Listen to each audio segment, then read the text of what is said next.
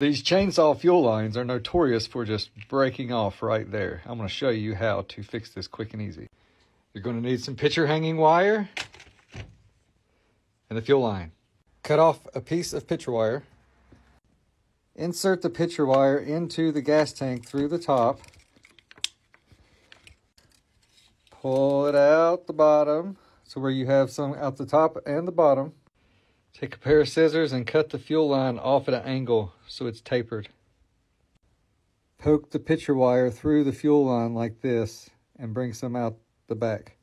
When you get about this much, bend it over and you're going to start wrapping. Once it's all wrapped up, you'll go down into the hole with it. Get it down to where little metal's out. Lubricate. Gently pull through. The other end will be coming out of the fuel tank. Snip off and ready for fuel filter.